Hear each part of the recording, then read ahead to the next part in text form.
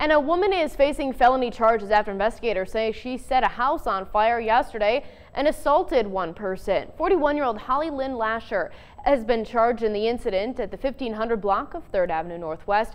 Lasher has several convictions for theft and soliciting or engaging in prostitution in Nevada. Prosecutors requested that her bond be set at $100,000 and says that additional charges may be filed. Witnesses told investigators that Lasher and the victim lived in the home and that the two had been in an argument before that fire broke out. A woman was pulled from the home by a neighbor, and court documents state she had, quote, obvious injuries from a physical assault. That victim was taken to a hospital for treatment for her injuries and told police Lasher had assaulted her several times and at one point held a knife to her neck.